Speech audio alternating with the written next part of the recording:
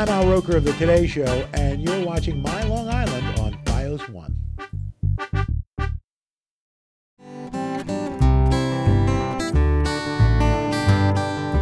Hi, I'm Joe Cerbone from JLC Landscape Services, and today I'm going to show you how to properly install your own annual planting pot for your outside patio.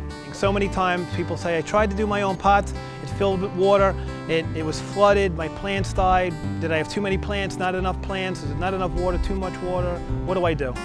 Pots can be made out of multiple materials. One of the most common and an older type is a clay pot, which you'll find from year to year they crack through the winter. So the newer styles of pots are typically made out of a terracotta or a composite material, and they look like the old real world, or the old world I should say, but they have the wherewithal to last multiple winters and seasons if they're prepared properly and stored properly.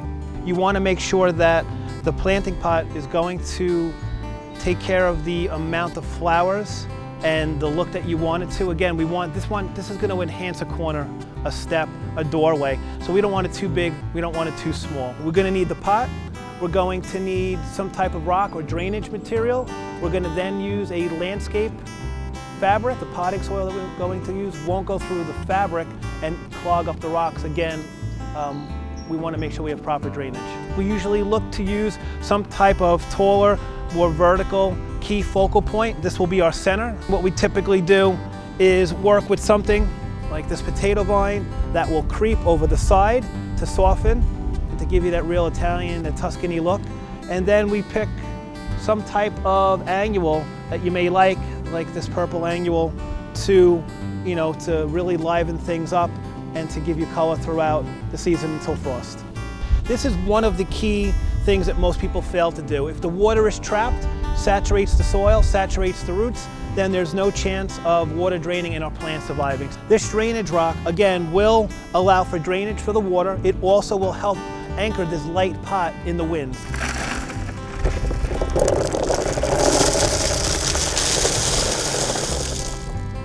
And the landscape fabric, again, will be the division between the soil median and the rocks.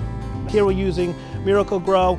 This is not only a soil, but it also has fertilizer installed to help feed for the plants. I like to work from the center. All right, this is very tuberous and grows very, very quick, so I had cut the pot just to make it come out a little bit easier.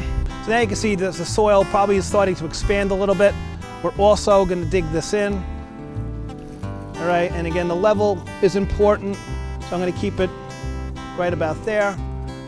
Now, this is going to have multiple shoots throughout the season or continue to flower, so you like to get the nicest space if you have the pot situated and it's going to stay. You get the plants centered and situated. I like to, as I work, prune off any dead leaves, anything that's damaged. Next, I like to work particularly with the hanging annuals, and this is just going to get planted into quarters. So the next one would be here. You may find yourself adding a little bit of potting soil when you water this. It may sink a little bit, so you may need to add a little bit more. And then we're just removing some of the soil, putting this in, letting this creep over, softening, and taking the soil and just kind of backfilling around. This, once we got started, I would say took us less than 10 minutes. This needs to now get watered in very well, and probably well each morning, and then just sit and enjoy it for the rest of the summer.